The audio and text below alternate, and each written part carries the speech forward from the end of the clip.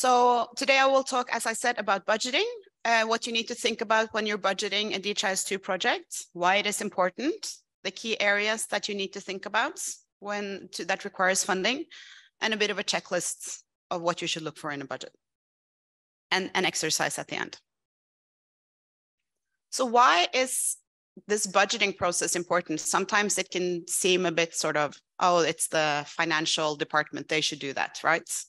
I'm a technical person, I shouldn't think about money. But it's really important. So it's one of my favorite budgeting pictures here. You know, your clients, your Ministry of Health, they want these super nice skyscrapers, but they give you money to put like 2 pieces of corn with a toothpick instead. That's what you have money for. So doing a good budgeting exercise, it sort of sets expectations for the project, because when you know what kind of money is on the table, if you are good at budgeting, you can also say that this money will take you this far. So don't expect us to deliver this super advanced thing in every health facility in all of the country, data entry real time. If you give me enough money to buy 5 computers and hire one person 20%, it will not work. So a good budgeting process is important to ensure that the available resources are spent at the appropriate domains in your system. So it's not just to say that you have X amount of dollars for your project, but also you say a little bit about, we will spend half of it on this and 25% of it on this and 25% of it on this. So it forces you to plan a bit more because you're allocating resources. And as I say, it sets a scope and expectation of the project. You can have some minimize, as we call them in Norway, or you can have a skyscraper. Doing a budget also should ensure that you have money for a maintenance phase or for a long-term phase. So having the money on the table or a good budget in place, it will show that you don't just need funding for year 1. It doesn't help that somebody says, oh, here is $100,000, go ahead. And it sounds like the project is a success. Because if you can show in a good budget that you will need money also for year 2 and 3 and 4 and 5, it ensures that you have a more sustainable project. If you don't have an idea whether funding will be available in year 2, 3, 4, and 5, maybe you shouldn't start, because it will be a waste of money. That money for year 1 could maybe be used for something more useful. So who should do the budgeting work for DHIS2 and how should it be done? So it depends, of course, on the country, the capacity, but the goal is that the country teams should do as much of this budgeting work as possible. I mean, I am capable of making a DHIS2 budget and my colleagues are, so many people can make a good budget, but it really should be the country team that does it. So HISP UIO, like the global DHIS2 team or the HISP network, they can absolutely help you to guide you in the process or help you to review what you have done. We're happy to do that. We do that all the time, but it should be led by the country in the ministry, ideally. Also, you should plan for some technical assistance for supervision and quality assurance in this process. And we also have some tools available that you can use that we will link to in Moodle afterwards. Some Excel templates that can be useful with the key categories, etc. We showed this picture yesterday. I hope you remember this, the foundational domains of DHIS2. I will not spend time on the details of it again. But this is just to show that all the things on the bottom line here, the foundational areas, they also need some money. And having this good one plan with a proper budget, it will also help you to get your work funded and to align the different people who will chip in. It can be different donors, it can be different departments in the ministry. It doesn't have to be outside money, it can also be within government money, but to align around one plan. So some key sort of categories or areas that need some funding that you need to think about when you're making your budget is firstly, local personnel costs. So this is your core team. They need to get paid somehow. So you need to think about what does it cost to pay the salary of person A, B, C, and D that will take care of your DHIS2 system over time. So they don't only need to get paid, but they also need some money to build their capacity, to maybe be sent to academies like this, maybe a more technical academy, to learn, etc.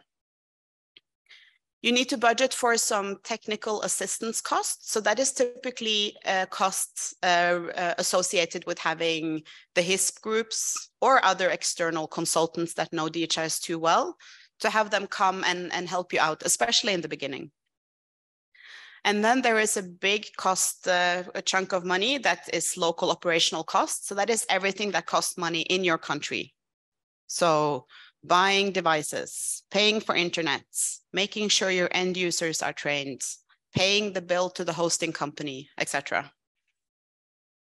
So you could say maybe in the beginning of a DHIS2 project, it's really this DHIS2 strengthening the core team. It's a big cost. You need to invest in that. And overall, and I'll get back to that, you can also see if you're doing a couple of budget examples, you will see that the cost of end user training and devices are really what drives it up. It's a very big difference doing a project with data entry at 10 district offices versus in a country where you're doing facility data entry at 5,000 clinics. Because you have to train those 5,000 clinics and you have to buy them devices and you have to pay their internet every month. So everybody remember this ship that got stuck? So this big ship is your 20 years of public health data in their program silos.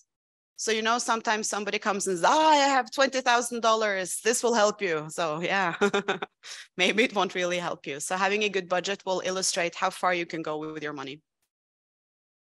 A colleague of mine sent me this. I thought it was a bit funny.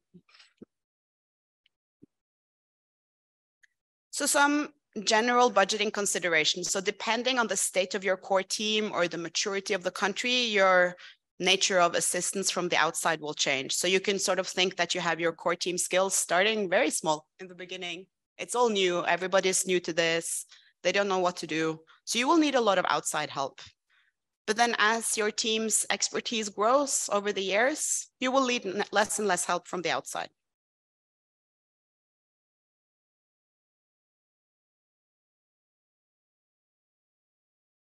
Another thing to remember in terms of budgeting is that most of the costs in your budget are what we call recurring costs. This means that it's costs that will not be paid once, but it will come again and again and again and again. So for example, if your project requires infrastructure, it requires that you buy 1,000 tablets, for example, to support health workers to collect data. You could say maybe on average 20 to 25% of those tablets needs to be replaced every year. This is because a tablet does not last forever. They get broken, people lose them in the river when they're crossing somewhere, somebody steals it, takes it home, you lose the charger. So it's not like you have bought your 1,000 tablets and you are finished. So next year, you have to have in your budget that you need to buy 250 new tablets or two, yeah. Depends, the number isn't exact, but you get the picture, right? You need to pay for things again and again. Same with repair, maintenance, hosting. You need to pay that hosting bill every year or every month. Connectivity, you need to pay that every month, etc. I think I covered this, so I will skip this one. So for the core team, what do you need to think about for budgeting for the core team? You need salary. You need salaries. People need to get paid. Sometimes we see core teams in countries where you speak to them and you ask, oh, what is your biggest challenge? It's like, yeah, I don't really have a paid job. I'm here because I think it's very interesting or it's a volunteer position. That's not good. So you need to make sure they have salaries. Set aside some money for them to go to academies like this to build their network and to build their skills. And also some regional visits from the HISP groups, some TA days. In some countries, and I don't know this region enough, so I'm not sure if this is the same, but we have this saying that sometimes you need to create some stickiness in the core team. We want core teams that stay for a while. Sometimes you see that government positions are not very well paid. So think about, are there ways that you can incentivize your core team to stay on for several years to build that capacity? It can be maybe some scholarships, it can be some contribution to have them get some education, again, sending them to academies, etc. Various options. It's different from country to country, so I won't say what you should do, but think about it. The last thing I will just discuss now is some things that you need to think about when you're building your budget. There are some hidden things that you don't necessarily think about. Have you set aside time for orientation meetings, gathering people to start it? You need to rent your venues, you need to buy your coffee and tea. Is there time for requirement gathering, visiting clinics to understand what are their problems, having users travel to your ministry, for example, time for DHIS2 configuration and testing, and of course, training and refresher training. I want to say a little bit about tracker or individual level data collection. Overall, this is much more expensive than doing aggregate data collection. And I guess you can think why. Why is that more expensive? Anyone? Why is it more expensive to do individual level data collection than to collect aggregated data? It's more personnel, more training, more infrastructure. Exactly. More personnel, more devices, more training. And also, if you are building a tracker program, so if I want to build an immunization registry in my country, I want to track every child that gets vaccinated. This is something that is really part of the health workers' work process. So doing an aggregate form, you can relatively easily do from the capital, the Ministry of Health. You have a form looking like this and you just build it. But if you're building a tool that a nurse will use every day in the clinic, you know, in their everyday work practice, you need to set aside time to understand that work practice, because you don't want to introduce a tool that breaks their day. I guess if you want to, you can talk to Palestine team. They know how to make systems that will be for health workers, right? You have to speak to them, spend time with them and get their feedback. And also set aside time so that it's field tested in realistic settings. You build something, you budget for time to take and try it out in the clinic for a month. Sit with them for some weeks, understand, is it working? Go back, readjust. I think I covered this. So we have a tool, a budget tool that we will upload on the Moodle platform. We will have an exercise just now in the next couple of minutes. Are you ready, Vito, to hand out some stuff? Sorry. We will give you a very simplified version of this tool now for the exercise, but we have a more advanced tool on our pages that you can also review. But for the sake of the exercise now, I just cut it down a bit. So again, to summarize, budgeting DHIS2 implementations, it's important to establish the scope of the project, ensure that you have resources over time. Using the maturity profile can help you to identify areas that need more money. You need to budget for core team, technical assistance, and local operational costs. Most costs are recurring, they come again and again. And you need to budget for the foundational domains, and tracker is more expensive than aggregates.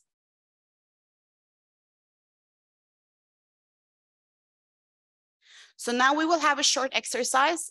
Maybe it will feel like you are back in math class in primary school. So it's a little case describing a country, fictional country, and their implementation. So it's one page with a case, and there is 2 budget sheets. The first budget sheet is budgeting for year 1, and the second budget sheet is budgeting for year 2. So year 1 and year 2. So there are some dark. Can you give me an example of the budget of a budget sheet?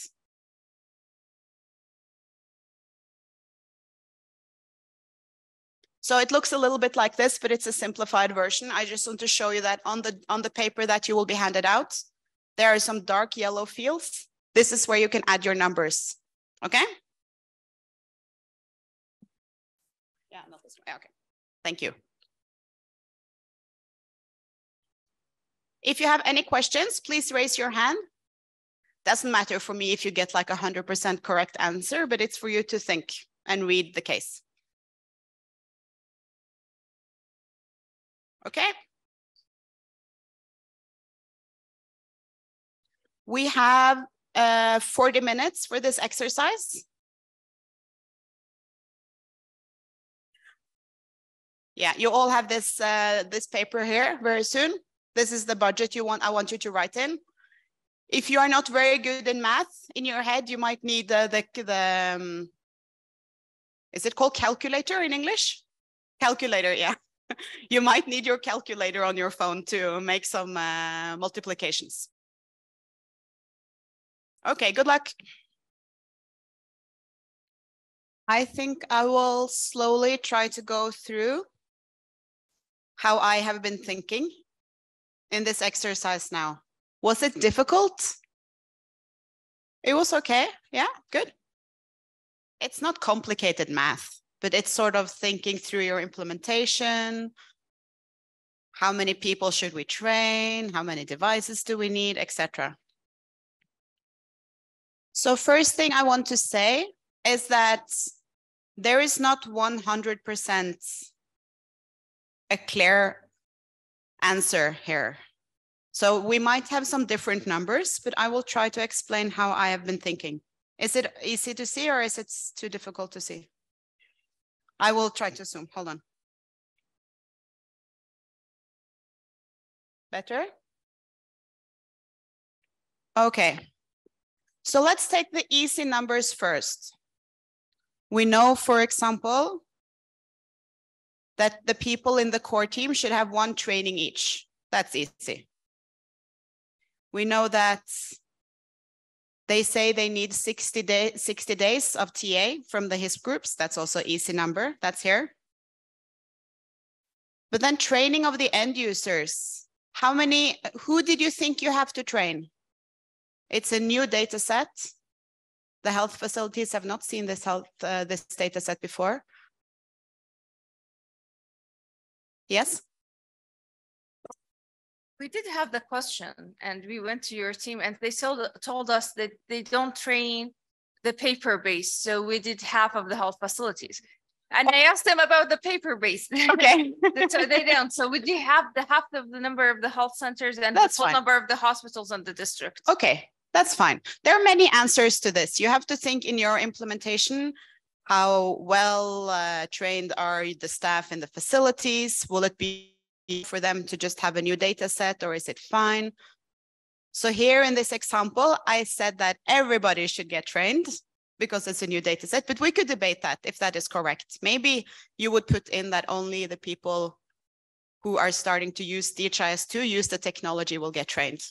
There's no right or wrong answer, but you had the discussion, which is good. Okay. The server rent, I think that's an easy question. Yes. One question. You said that the hospitals is 37 and in your high, you're saying 2 hospitals per district, right? Oh God, I'm sorry. Yeah, that is actually very correct. Okay, yeah, thank you. Correct. This one's too quick. 74, let me just write 74. That is absolutely correct, which means now I haven't done this properly with formulas. So it won't reflect. But for devices, you would need devices for 50% of the health facilities because the hospitals have devices and the district office have devices. So you need to buy devices for the 50% of the health facilities. Now the end numbers here will be wrong because I miscalculated. So don't think about that. I will talk how I think. For connectivity, you have to budget for connectivity also for district office, also for hospital and health facility. But maybe in your country, you know that the internet in the hospital, it's covered by another department. Someone else is paying for that. I don't need to budget for that. Again, it's up to you and your country. So In this example, I say we have to pay for internet for hospitals and district offices, but maybe it's not the same in your country. For supervision visits, I budgeted here that every health facility and hospital should get a supervision visit. And the reason for that is that if it's a new data set, we all saw yesterday how difficult it was to add, get the data quality right. So I'm thinking every health facility, they might need some help, not just the ones using DHIS2, because you are just as dependent on good data quality coming from the paper-based facilities. Again, there is no correct answer or wrong answer here, but think about it. It's not just the people using the technology that needs help with health data. It's also the ones writing on paper. Okay? If we go to the maintenance budget, of course, now it's less users that need training. There was a percentage, so you don't need to train everybody on year 2, but you need to train some. Because some people will retire, they're getting older, some people will quit their jobs, you have some new hires, and these people, they never got trained in year 1, so you have to think they have to get trained as well when they join. So it's good to budget for some retraining. The 10% number is just what the ministry in this La La Land estimated that their turnover of health staff is. This may be different in your country. Maybe your country has very high turnover of health staff, or it's very stable. But in any case, it's good to plan for some sort of retraining, because people, we all forget what we learned last year. Maybe we forget a little bit. The core team, they still need training. There are a lot of skills they need to learn. So it's not like if you train them a little bit in year 1, they are finished. Maybe the team would like to expand. So in year 1, they do aggregate. Now the ministry is saying, we want to integrate with these 5 systems in our country. We want to have individual level data collection for disease A, B, and C. So the core team, they need to build their skills every year. So but for them to train every year, not just when you are starting. We see that the core team, now the country is more, they are better in DHIS2. They don't need so much help anymore, but they need a little bit help. So now they are better at DHIS2 configuration, training material, everything. But maybe, you know, they're starting with something more advanced. They want to clean up some of the mistakes they did in year 1. So everybody needs help, even very advanced countries. You know, sometimes you get outside help. The hosting costs, it's the same. It's not getting less in year 2. You have to pay the same every year, or maybe more if inflation is going up. Devices, you replace some devices, 25% in this country. They know from experience, the Department of Planning or Infrastructure, they say, we know that a laptop is lasting for X number of years. So you need to plan for that. Connectivity costs, still the same. It's not getting less in year 2. You have to pay the same every year, or maybe more, or maybe less. The core team salaries, it's the same in year 2. Maybe more if you have negotiated a pay raise, I don't know. Maybe you are expanding the team because you see that you need more help. So maybe you need to adjust this as well. You're getting more people on the team, for example. Supervision visits, still the same. You should visit your health facilities, I would say, once a year from the on data use. Visit them and say, how is it going? Are you collecting? And if you're not visiting everybody, then look at the data quality coming from the different facilities. Visit the ones with the most trouble. I don't know. Again, there is no correct answer here. In the assignment, it said that they should get the same 1 visit each every year. Maybe in your country, you would do a subset and you would target the ones that has most challenges. I don't know. It's up to you. but you should budget and plan for that. So I think with that, we will end this exercise. I hope it was useful to have you think a bit and reflect. And again, there is no 2 lines under a correct answer here. So don't worry if you don't have exact the same numbers, but I hope you discussed. Yes. Thank you. I think we need to add the license and the security certificates also. Yes. So I want to say the example that you have here, it's quite a simplified budget because we don't have so much time. So I just added a few key lines. We have this budget guide that can also help you plan. We did this for Ministry of Health in Iraq, Olav and myself, last year. They said, oh, we want this implementation where we want to do facility level data entry. We want 4 people in every facility to be trained on RHIS2. We want everybody to have devices because it sounds very good, right? It's what a country with ambition would like to do. So we help them to budget. And you see, oh, like, we will never get this amount of money. So then you need to scale down your implementation plan. And we also calculated how long will it take to train all these end users. If you estimate that a training is 3 days, you have maybe 20 qualified trainers. They cannot train everybody the same week. So you need to spread it out in time. And then suddenly with the proposed implementation plan there, it would, I can't remember now, but it would take like 2 years to train everybody. But if you scaled it down to 2 people per facility to receive training, you could start your project before. Like, there are so many considerations you need to think about. So budgeting is also planning. It's not just the numbers. It's also how will you run your project? What kind of project do you want? It's not just the cash. So I hope this was useful. And now I think we have a 15-minute tea break. And we will be back 10:45. Thank you.